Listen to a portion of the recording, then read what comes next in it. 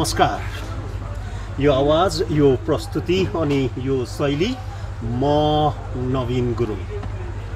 भारत पश्चिम सिक्किम राज्यको गेजिङ जिल्ला देन्तम बजारमा सम्पन्न दोस्रो अन्तर्राष्ट्रिय तमु गुरुङ सम्मेलन ITC इन्टरनेसनल तमु कन्फरेन्स 3 दिन पश्चात सिक्किममा सम्पन्न भएको छ र यस सम्मेलनका कल्चरल इन्चार्ज र स्थानीय क्षेत्रमा सिक्किम सरकारका शिक्षा विभागमा कार्यरत स्थानीय समाजसेवी र गीत सङ्गीतमा उच्च रुचि राख्नुहुने आदरणीय सीता देवी गुरुङ यतिखेर मेरो अतिथि हुनुहुन्छ। धन्यवाद सरलाई सिक्किम यस ITC कार्यक्रममा। लामो 3 दिन म आफै थाकिसकेँ। तपाईँहरू त लामो समयदेखि होइन थाकिरहनु भएको होला, त्यही पनि समय दिनुभयो, धन्यवाद तपाईँलाई। सर्वप्रथम त सिक्किम सरकार, तपाईँहरू सम्पूर्ण हाम्रो तमु गुरुङ परिवारलाई धन्यवाद दिन चाहन्छु आतिथ्यका लागि। यो मेरो पहिलो सिक्किम यात्रा हो, तथापि मलाई चाहिँ हजारौँ पटक सिक्किम आए जस्तो फिल भइरहेछ, किनभने यहाँ मैले कोही पनि नौलो पाइनँ, नयाँ पाइनँ, सबै आफ्नै हो जस्तो लाग्यो मलाई। यसको लागि तपाईँहरूलाई धन्यवाद दिन चाहन्छु। कतिको थाक्नु भएको छ? हामीले यो प्रोग्राम चाहिँ सेप्टेम्बर महिनाको 18 तारिकदेखि जब यो ITC को कन्फर्म भयो, यो देन्तामको यस ग्राउन्डमा जब ITC को कार्यक्रम हुने कन्फर्म भइसकेपछि हामीहरूले सबै यो कमिटी गठन गरेर आफ्नो आफ्नो विभागको कमिटीहरू गठन गरेर यो ITC को कल्चरको विषयमा मलाई जिम्मा लगाएको कारणले गर्दाखेरि हामीले 18 तारिक सेप्टेम्बरदेखि हामीले यो कामहरू स्टार्ट गऱ्यौँ र 18 तारिकदेखि लगातार रूपमा आजको यो समापन दिवससम्म हामीले चाहिँ यो लगातार यो क्षेत्रमा लागिरह्यौँ। भोलि पर्सि कति हिसाब मिलान गर्नुपर्ने होला हैन? अब भोलि अतिथिहरू जानु भएकै छैन होला? हजुर, नेपाल टाढाबाट आउनुहुने, नेपालबाट आउनुहुने, बाहिर फरेन कन्ट्रिजहरूबाट आउनुहुने उहाँहरू आज 80% मानिसहरू फर्किसक्नु भयो र अझै होला सायद कोही घुम्ने हिसाबले यतै हुनुहुन्छ होला, 10-20-30% चाहिँ हुनुहुन्छ होला यतैतिर। म चाहिँ अविवाहित परेँ, म चाहिँ घुम्ने पनि पायो भने सिक्किमको एकजना लगाउँ कि भनेर बसिरहेको छु। ठिकै छ, तपाईँलाई एकदम स्वागत छ। यहाँ हाम्रो चेलीहरू एक्साइट हुनुहुन्छ, पढेका चेलीहरू एकदमै हर क्षेत्रमा, सांस्कृतिक क्षेत्रमा, हर क्षेत्रमा उहाँहरू एकदमै एक्सपिरियन्सहरू हुनुहुन्छ, पर्फेक्ट हुनुहुन्छ। म चाहिँ इम्पर्फेक्ट छु फेरि। मलाई त पर्फेक्ट, एकदम पर्फेक्टै लाग्यो तपाईँलाई पनि। मलाई यो भनिदिनुहोस्, तपाईँ शिक्षा विभागमा पनि हुन्छ सिक्किम सरकारको, अनि तपाईँ आफैमा एकजना हाउसवाइफ वा भनौँ न घर गृहस्थी गृहिणी, अनि तपाईँ फेरि यत्रो इन्टरनेसनल कन्फरेन्स, तीनवटा जब, तपाईँ आफै गायिका पनि हुनुहुन्छ, आफै कम्पोजर हुनुहुन्छ, साहित्यिक क्षेत्रमा पनि तपाईँ त्यति नै बिजी हुनुहुन्छ। How did you manage your time? यो होल टाइम चाहिँ कसरी म्यानेज गर्नु? मैले चाहिँ यसरी म्यानेज गरेँ कि आफ्नो जातिको प्रति मैले योगदान दिनुपर्छ। मैले आफ्नो ड्युटीलाई म शिक्षा क्षेत्रमा म पेसागत छु, म आफ्नो ड्युटीलाई पनि मैले समय दिएँ र आफ्नो यो जातिप्रति मैले मेरो योगदान के थियो र के छ भन्ने कुरामा मैले सम्पूर्ण मेरो टाइमलाई चाहिँ यो ITC कै प्रोग्राममा मैले समर्पण गरेँ। लगभग मोर देन 1 month। अनि यसरी नै दिन रात गरेर मसिना नानीहरू, स्टुडेन्ट नानीहरूलाई ल्याएर उहाँहरूलाई एउटा प्लेटफर्म पनि उहाँहरूले पाउनुभयो, उहाँहरूलाई हामीले प्लेटफर्म दिने एउटा कोसिस गऱ्यौँ र यो मलाई जहाँसम्म लाग्छ यो सक्सेसफुल पनि भयो जस्तो लाग्छ। यो त सक्सेसफुल भयो, तपाईँ आफै पनि सक्सेसफुल हुनुभयो। मैले त्यो सक्सेसको पछाडि चाहिँ HB हस्तवीर गुरुङ, उहाँको श्रीमान जो हुनुहुन्छ, हामीसँगै हुनुहुन्छ, उहाँको साथ सहयोग र उहाँले उहाँको श्रीमतीप्रति देखाउनु भएको यो जुन सपोर्ट यो सक्सेसको एउटा कारण हुनसक्छ? मेरो श्रीमानबाट मलाई यस जो अहिले मैले कार्य गर्दै थिएँ यसमा 100% सपोर्ट थियो। उहाँले मलाई एकदमै छिटो टाइममा जहाँ पनि गाडीमा टाइममा पुर्याइदिनुहुन्थ्यो। फेरि बेलुका म कति बेलासम्म यो क्षेत्रमा लागि पर्थेँ, फेरि गाडीमा टक्कै म्यानेज गरेर उहाँले टाइममा घरमा लानु ल्याउने, यस्तो खालको बिचमा के प्रब्लम भयो भने उहाँले सोधिरहनुहुन्थ्यो। र म यो क्षेत्रमा म मात्रै नभएर मेरो यहाँ सहकर्मी यहाँ बहिनीहरू पनि हुनुहुन्छ, उहाँहरूले पनि मलाई धेरै सपोर्ट दिनुभयो। हजुर, होल सिक्किमले, सिक्किम सरकारदेखि लगायत मेरा यो जो यहाँ हुनुहुन्छ नि सेलिब्रेसन कमिटीहरू, आइटिसीको सेलिब्रेसन कमिटीहरू, उहाँहरू सबैजनाको सपोर्ट छ यस क्षेत्रमा। र यो मलाई लाग्छ आज यो समापनको दिनमा यो कार्य पनि पूर्ण रूपले सफल भयो जस्तो लाग्छ। मलाई लाग्छ यो जति नानीहरूले यो डान्स फर्महरू सिकेको थियो, यो कौडा डान्स, जोरा डान्स, ठेट्रा डान्स, यस्ता डान्सहरू सिकेर उहाँहरूलाई पनि एकदमै के भयो भन्दा उहाँले एउटा प्लेटफर्म पाउनुभयो र जतिसक्दो उहाँहरूले जति प्रदर्शन गर्नुभयो आफ्नो कलाहरू र आउने वक्ता मतलब अडियन्सहरूलाई चाहिँ सेटिस्फाई नै भयो होला जस्तो लाग्छ मलाई। कसरी ल्याउनु भयो कि सिक्किममा यस्तो कल्चर त त्यति परिपक्व छैन गुरुङ कल्चर भन्ने सुनिएको थियो, तर हेर्दा त जबरदस्त देखेँ मैले। हाम्रो कोसिस यस्तो रह्यो कि हामीले काठमाडौँबाट एकजना वरिष्ठ फिल्म डाइरेक्टर भनौँ, कोरियोग्राफर श्री लप्सन सरलाई हामीले यहाँ बोलायौँ। हजुर, पोखराबाट हामीले यहाँ निम्तायौँ र उहाँलाई यो कार्यभार हामीले उहाँलाई सुम्पिदियौँ र उहाँले डान्सको अनि गर्दाखेरि उहाँले 18 तारिक सेप्टेम्बरदेखि आफ्नो क्षेत्रमा उहाँ कार्यभार लिएर आफ्नो क्षेत्रमा एकदमै लागि पर्नुभयो र उहाँले 100मा 100% उहाँले सक्सेस गराउनु भयो यो डान्स। र यो डान्स यति सक्सेसफुल हुनुमा उहाँको ठुलो हात छ, उहाँको ठुलो कन्ट्रिब्युसन भयो। उहाँ चाहिँ नेपालको एकजना प्रसिद्ध कोरियोग्राफर, उहाँले म्युजिक भिडियोजहरू पनि डाइरेक्सन गर्नुहुन्छ। लक्ष्मणजीको त यहाँ एकदम त्यो उहाँको जुन मेहनत त देखियो नै, यहाँको बालबालिकाहरूको, यहाँको भाइ बहिनीहरूको चाहिँ विशेष गरी within a very short period अत्यन्तै राम्रो गर्नुभयो। राम्रो गर्नुभयो। उहाँले एउटा डेडिकेसन, आफ्नो कार्यक्षेत्रमा उहाँहरूको डेडिकेसन कस्तो रहनुपर्ने भन्ने कुरो, आफ्नो जात समुदायप्रति सिक्किमका यो हाम्रो गुरुङ तमु समुदाय कतिको चाहिँ डेडिकेटेड रहेछ भनेर त्यसले देखियो नि। हजुर, यसमा यो डान्सद्वारा कल्चर चाहिँ कसरी डेभलप गर्नुभयो? मलाई त तपाईँहरू बोल्नु भएकै मनपर्छ होइन, तर बोलीमा भन्दा पनि व्यवहारमा पनि इनएक्सन पनि अत्यन्तै राम्रो देखेँ मैले। यो चाहिँ कसरी डेभलप गर्नुहुन्छ तपाईँहरू? सिकाइदिनुहोस् न दर्शक संसारभरि। अब यस्तो हुँदैछ, सिक्किममा पहिला 1995मा जब सिक्किम सरकारले गुरुङ भाषालाई मान्यता दिएको थियो, त्यसको 1 साल बादमा फेरि हामीले एउटा गुरुङ नृत्य पाल्जर स्टेडियममा हामी प्रस्तुत गर्न सक्यौँ। त्यो नृत्यको नाम थियो खो पाते खो भन्ने, त्यो एउटा गीत थियो र त्यो गीत प्रस्तुत गरेपछि त्यसरी नै त्यो गीतबाट अर्को गीत हुँदै क्रमैले त्यसरी रुचायो फेरि। हजुर, त्यसरी नै गुरुङ डान्सहरू सिक्न थाले यहाँको नानीहरूले। यस्तै प्रकारले गीतहरू सिक्दै जाँदाखेरि सिक्किम सरकारले गुरुङ भाषाको शिक्षकहरू पनि नियुक्त गरिदिनुभयो। अनि प्राइमेरी लेभलदेखि अहिले वर्तमान हालमा प्राइमेरी लेभलदेखि सेकेन्ड्री लेभलसम्म अहिले गुरुङ टिचरहरू प्रशस्त मात्रामा। तपाईँ चाहिँ के भाषा पढाउनुहुन्छ? म चाहिँ जेनरल ल्याङ्ग्वेज पढाउँछु। हजुर, तपाईँ टप 10मा पनि पुग्नु भएको थियो। तपाईँ आफै सुन्दर स्वरकी धनी गायिका। म स्वरकी धनी भन्नु चाहिँ म सक्दिनँ, म त्यति डिजर्भिङ पनि छुइनँ, तर मैले यसो कोसिस चाहिँ गरेँ।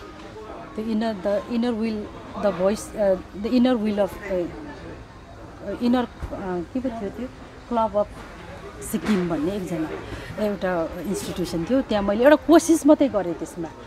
र मैले भर्चुअल एउटा यस्तो गानाहरू मैले गाएर त्यहाँ प्रस्तुत गर्नुपर्ने थियो र मैले गरेँ।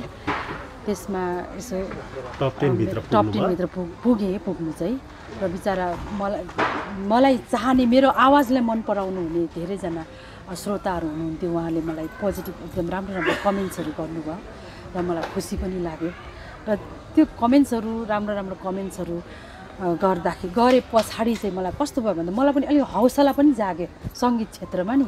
अब यो सङ्गीत क्षेत्रमा म लागि परिरहन्छु भन्ने मलाई एउटा हौसला पनि भएर आयो। दर्शक लगभग 10-12 वर्षको उमेरमा आजको मेरो अतिथि गीत सङ्गीतको क्षेत्रमा रुचि राख्नुहुन्थ्यो।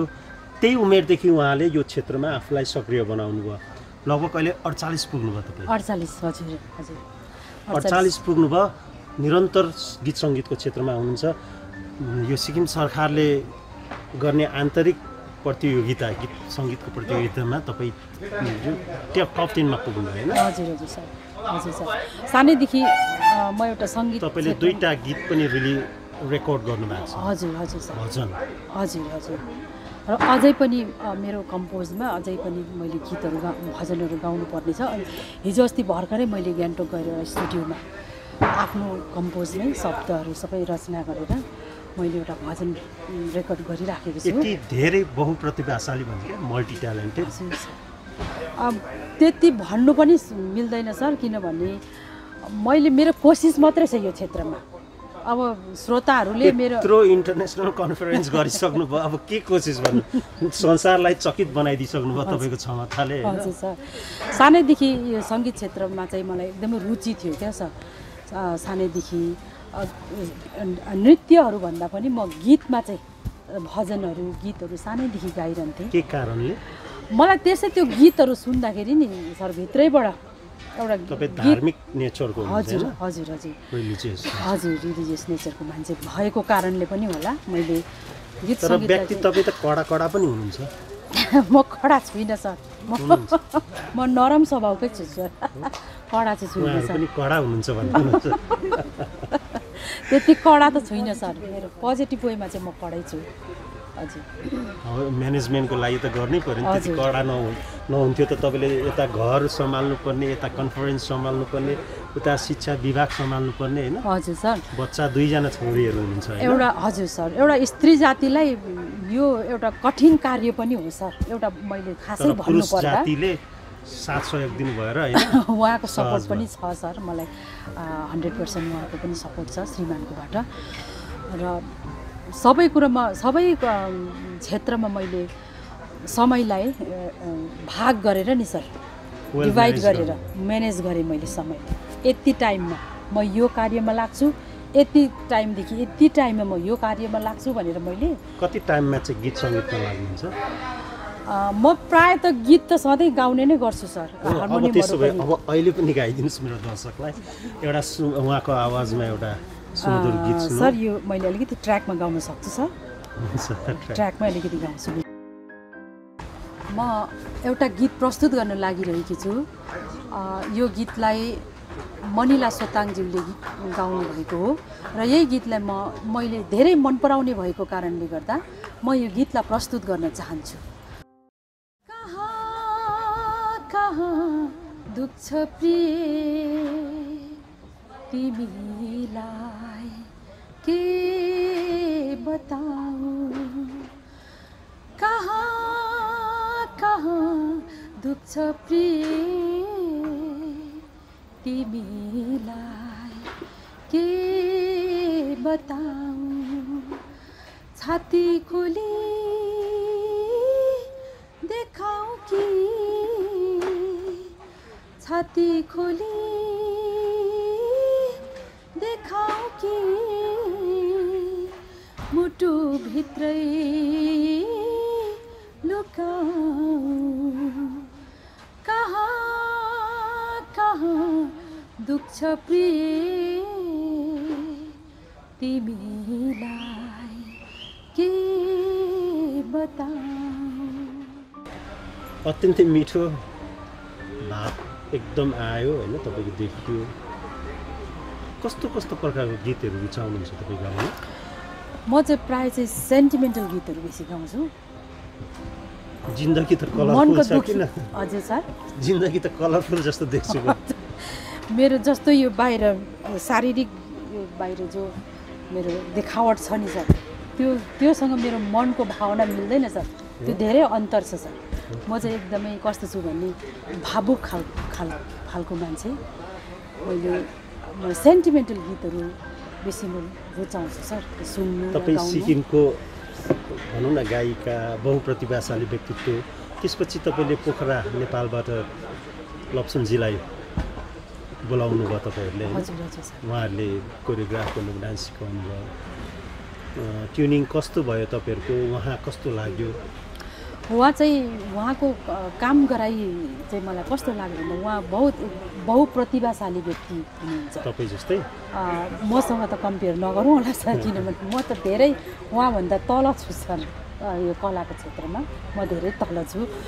उहाँ चाहिँ एकदमै बहुप्रतिभाशाली व्यक्तित्व हुनुहुन्छ अनि उहाँले छोटो समयमा उहाँले यहाँको सिक्किमका नानीहरूलाई धेरै धेरै नृत्यको ज्ञानहरू दिनुभयो जस्तो कि छोटो अवधिभित्रै नानीहरूले पनि धेरै डान्स फर्महरू सिक्न उनीहरू सक्षम बन्नुभयो र कुन फर्महरू एउटा झोडा डान्सको फर्म थियो एउटा कौडा डान्सको फर्म थियो एउटा घाटु डान्सको फर्म थियो एउटा ठेट्रा भन्ने यस्तो नै हामी पनि पहिला यो डान्सको फर्महरू हामीलाई त्यति थाहा थिएन हामीलाई ज्ञान थिएन र उहाँबाटै हामीलाई यो ज्ञान भयो कि गुरुङ भाषामा पनि नृत्यमा यति डान्सको यति डिफ्रेन्स हुन्छ डान्स फर्महरू यति डिफ्रेन्स हुन्छ भनेर उहाँले हामीलाई ज्ञान दिनुभयो सर हामीले हेर्दा पनि त्यो अलग अलग किसिमको डान्सहरू हेर्दा यो उहाँले डान्स मात्रै नभएर कल्चरल ड्रेसको पनि हजुर पोसाकको पनि हजुर वेशभूषा भन्छ नि हैन हजुर हजुर अनि ल्याङ्ग्वेज पनि केही सिकाउनु भयो ल्याङ्ग्वेज जस्तै यो डान्सहरू गर्दा कोही डान्सहरूमा चाहिँ डायलगहरू पनि बोल्नुपर्ने हुँदाखेरि त्यो डायलगहरू पनि नानीहरूले धेरै थोर सिकिसक्नु भएको छ अनि सायद मलाई लाग्छ नानीहरूले उहाँ सरसँग चाहिँ यतिकै एट्याचमेन्टमा हुनु हो भने नानीहरू पनि छिट्टै त्यो सिक्नुको लागि चाहिँ सक्षम बन्थ्यो होला सिक्किमले जियोस् गुरुङ कल्चर के हो भन्ने चाहिँ अझ बढी रूपमा थाहा पाउँथ्यो हजुर सर नृत्यहरू सिकाउनु पाए चाहिँ यहाँ हाम्रो नानीहरूलाई चाहिँ धेरै ज्ञान बढेर जाने थियो नृत्यप्रति यो इन्भेस्ट जस्तै यो अहिले भन्नुभयो नि सरकारले फेरि सिक्किम सरकार चाहिँ यति उदारवादी रहेछ कि कल्चरमा पनि धेरै खर्च गर्दो रहेछ होइन सिक्किम सरकारप्रति हामी धेरै आभारी छौँ किनभने उहाँले नै अब मैले अघि नै भने सर प्राइमेरी लेभलदेखि लगेर सिनियर सेकेन्ड्री लेभलसम्म अहिले गुरुङ टिचर्सहरूको भर्ना गरिदिनु भएको छ एजुकेसन भयो कल्चर सेक्सनमा पनि उहाँ सिक्किम सरकारको ठुलो पहल छ अब जस्तै नानीहरूले स्कुलमा अब सिङ्गिङ कम्पिटिसनहरू राखेर रोदी घरहरू तपाईहरुको देन्ताममा चाहिँ दुईवटा रोदी घर बन्दैछ हैन रोदी घर हैन सर होल सिक्किमबाटै दुईटा रोदी घर बन्ने सरकारले हजुर यो सरकार हजुर सरकारकै तत्त्वाधानमा दुईटा रोदी घरको पनि एउटा निर्माण भइसकेको छ र एउटा निर्माण हुन लागेको छ सर अनि हामीलाई खुसी लाग्छ आफ्नो जातिप्रति आफ्नो भाषाप्रति आफ्नो संस्कृतिप्रति सरकारले हामीलाई यसरी जोड दिनुभएको छ उहाँको पहल छ हाम्रो संस्कृतिमाथि र हामी जम्मै सिक्किमको गुरुङ कम्युनिटीहरू चाहिँ सरकारप्रति एकदमै आभारी छौँ धन्यवाद तपाईलाई यो सँगसँगै आजको यो कार्यक्रम यहीँ बिट मार्ने अनुमति माग्छु सिक्किमेली सरकार र सिक्किमका जनतालाई धेरै धेरै धन्यवाद सोल्टी टिभी हेर्दै गर्नुहोला नमस्ते तिमीलाई के बताऊ कहाँ दुख्छ प्रिय तिमीलाई के बताऊ छाती खोली देखाऊ कि छाती खोली देखाऊ कि मुटु भित्रै लुकाऊ कहाँ दुख्छ प्रिय तिमीलाई के बताऊँ